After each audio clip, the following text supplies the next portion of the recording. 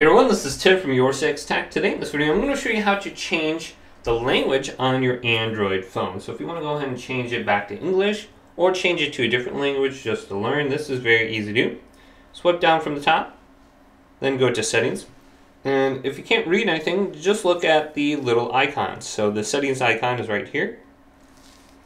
Then we want to scroll on down and we're looking for System, Language Time Backup. Then at the top is Language and Inputs. Then here's Preferred Language, English. So we can add another language. Let's go ahead and add another language. See if there's Filipino right here. And that is now added. And we can drag it to the top. And that is our default language now on my phone. And then we have this down here, which I can't read anymore.